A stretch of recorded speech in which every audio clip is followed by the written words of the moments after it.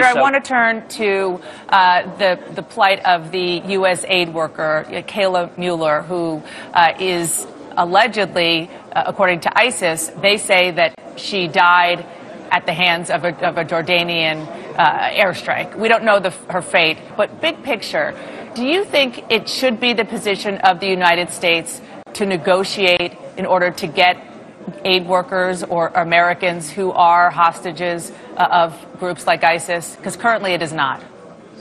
Well, look, the reports coming from the ground are murky right now. We don't know her fate. Certainly our prayers are with her and her family. We hope these early reports that she was killed are inaccurate.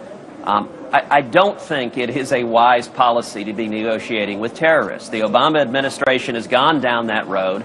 For example, in the negotiations for Sergeant Bergdahl, it released 5 senior Taliban terrorists. There are now multiple reports that one or more of them have returned to actively fighting against Americans, trying to kill Americans. It doesn't make sense to negotiate with terrorists.